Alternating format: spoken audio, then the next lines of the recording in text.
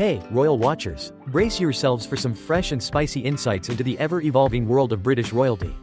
The latest buzz is all about how Prince William and Kate Middleton are navigating their royal relationships and how the Tindall children have stepped into a prominent role. Let's unravel the drama. According to royal commentator Phil Dampier, the Wales children are now seeing the Tindall kids as their closest cousins, thanks to the ongoing fallout with Prince Harry and Meghan Markle. Dampier's bold statement? In many ways, the children of Zara and Mike Tindall have replaced Archie and Lilibet as the closest cousins of George, Charlotte, and Louis.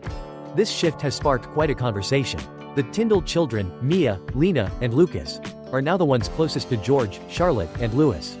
Meanwhile, Archie and Lilibet seem to be out of the picture, and that's raising eyebrows. Dampier doesn't hold back. It's tragic that William and Kate's children aren't close to Archie and Lilibet. The ongoing rift is so deep that I doubt there will be any resolution soon, if ever. He paints a stark picture of the fractured relationships within the royal family. Could this be the end of the dream of a united royal clan?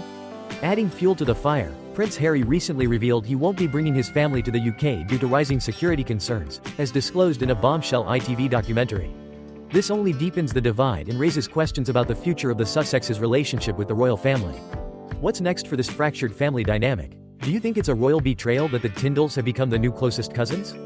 How do you feel about Archie and Lilibet being sidelined? Are the Sussexes being unfairly excluded? Is there any hope for reconciliation? Or is this royal rift going to last forever? Drop your thoughts and theories in the comments below. Let's stir up some royal drama together. And before you go, don't forget to smash that like button and subscribe for more juicy royal updates. Thanks for tuning in, and stay fabulous.